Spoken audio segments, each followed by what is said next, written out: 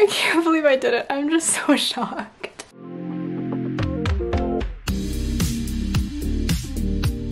Today we're doing a DIY and we're making Lorde's solar power yellow set, and I am super excited to see how it turns out. It was originally made by Colleen Estrada and it's really nice. It's about $375 for the skirt and $275 for the top. So I wanted to see if we could maybe make it ourselves. So I bought 3 meters of just like polyester fabric, and I'm going to use the wrong side of the fabric so it's not like too shiny. So we're gonna start with the skirt. I'm gonna use this free pattern from Mood Fabrics. So I'm just gonna cut 2 pieces from this pattern and then we'll go from there. Okay, so I was a bit confused about the sizing chart that they have on Mood Fabrics because my hips are a size 9, but everything else is a size 2, so that was really weird. I just decided to err on the side of caution because I did not want to cut these out and find out that they would be too small. It would be devastating, and it's so much easier to just take fabric away.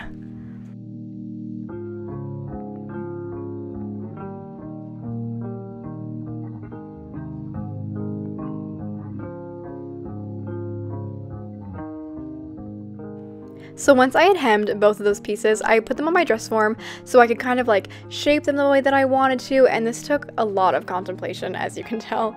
But I was actually really sad to not use the shiny side of the fabric because it was so nice and pretty, but you gotta do what you gotta do. So I had the top seam kind of hit me just below my belly button because that's what it seemed like the actual one was looking like.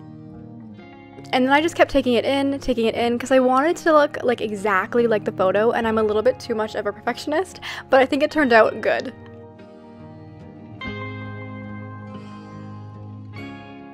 I was then able to start pinning and sewing the zipper on.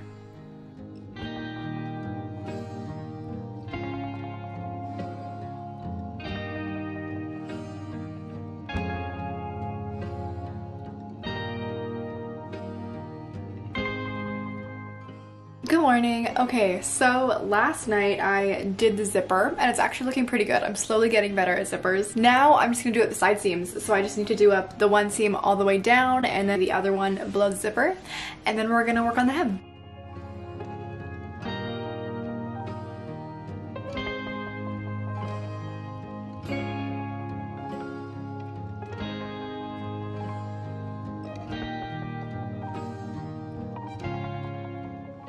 Okay, so we are now done the skirt. So for the top, I have this tank top that like fits me okay. So I've marked a pin here where I want the seam to kind of be. And then I'm also going to add a centimeter or 2 of width right here, just so I'm able to gather it. And then we're going to trace the back. Then we're gonna cut it out of the fabric. So I really hope this goes well. I guess we'll see.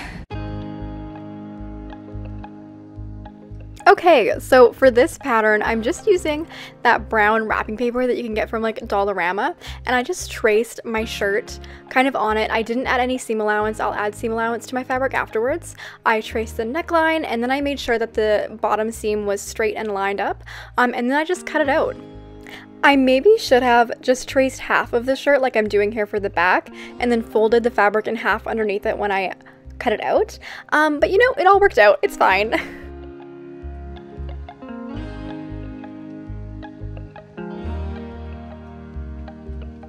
Okay, so I have cut out both of the pieces for the top. I also pinned the shoulders together. So next I'm going to sew the shoulders up, right sides together, and then we're going to work on the front of the top. We're going to do the gathers 2 centimeters from the bottom, and then we're going to go from there. You know, gathers are going to be the death of me, truly, one day, because of all these little knots that you have to do. I always end up ripping them, and you guys don't see it because I just don't show it, but it just always comes out for me. But anyways, you know the drill. Long stitch length, and then you tie through the ends, and then you pull it along the fabric. Here is the next morning, and I am working on the front hem.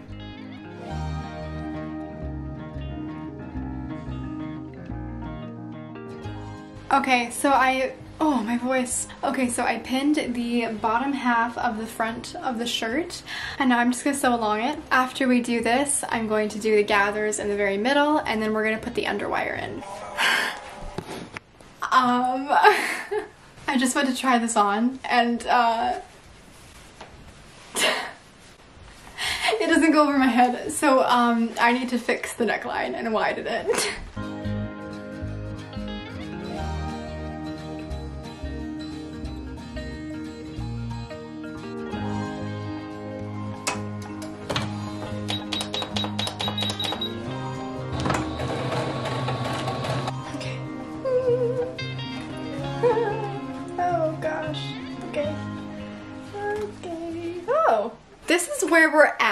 it. I wish I could gather the middle a little bit more, but I just don't know if it's gonna pull too much. I'm worried I'm going to have a nip slip, and that's just, I should definitely gather it more. Oh, this is hard. Okay, I feel like that looks a little bit better. I made it longer. I'm just gonna throw it over my head now, see what it looks like. So my original plan for the underwire was to get underwire from an old bra, but let me tell you, it was not easy to get this out. I really struggled against it, and I realized I'm a danger to myself and others with scissors after watching this back, and I should not be unsupervised. I got it. Okay, so you're gonna get something like this out of your bra. Hopefully it works. I am genuinely impressed with myself that this is actually working. Good morning. Okay, so I may have spoken too soon when I said that the curve would be fine with this. It's not, because I want the side seam to be like straight. I don't want it to curve up. I want it to like curve to the side, and it's just not gonna curve to the side if this is in its way. So I'm gonna cut off 4.5 centimeters from the edge of this with these, and then I'm just going to cover the end with like hot glue or something so it doesn't stab me. Ow. I'm not sure what to do. I also bought this wire from Canadian Tire that I could use instead, but this is just like a better shape and thickness, so I'd rather like make this work if I can. I did it. Okay, so these ends are actually quite sharp, so I think I am going to put like, ow. I think I am gonna put like hot glue or something on the edges so I don't stab myself. And then we're gonna shape it and we're just gonna stick it in. Then I started working on the back hem, and before you start pinning or anything, you want to make sure that it's going to line up with your front hem when you finish it all. So I just started pinning and then I sewed it up.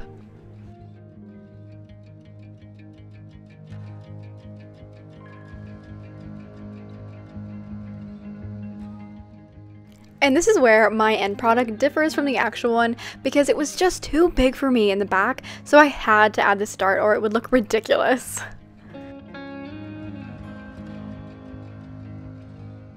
So we're slowly chipping away at this. I finished hemming the armpits. Now we are going to do the side seams.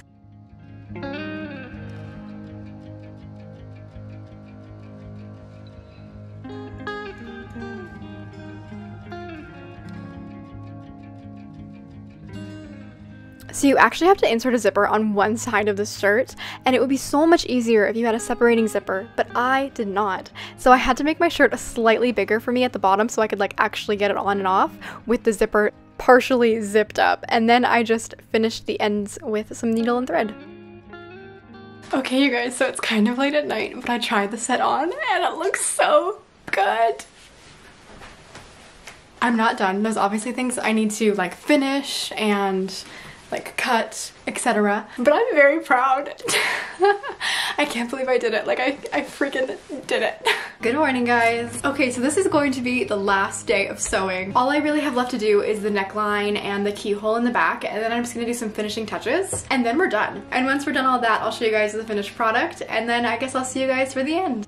So I first had to cut out the little keyhole detail because I didn't want to just like chop through the finished seam all around the neckline and have it like rip. So here I am working on the seam. Don't forget to clip your edges. It will make life so much easier. Trust me.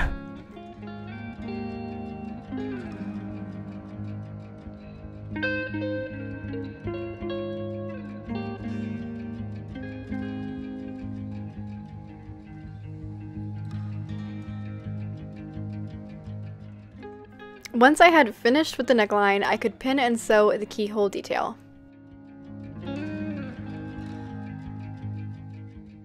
And then I used this really thin elastic to hold my button in place on the opposite side, make it just slightly smaller than the actual button so it kind of will stretch into it. After that, I could see the finish line, and all I had left to do was to sew on this button, and I just couldn't wait to be done. But finally, you guys get to see the finished product.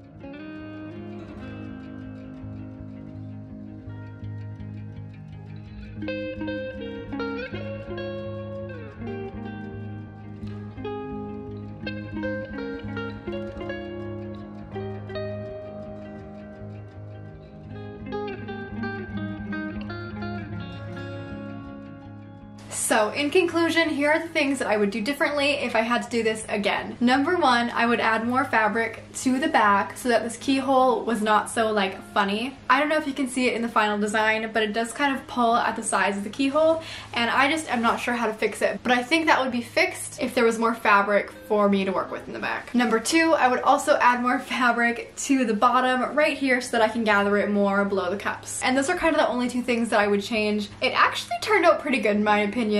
Like, it's pretty close. If you want to see me redo more designer wear, subscribe. If you like this video, leave a like. If you have any questions about like how to do this, or if you have any requests, let me know. I can definitely look into it, see if I can do it. I hope you guys have a great rest of your week, and I'll see you guys next time. Bye. Ow.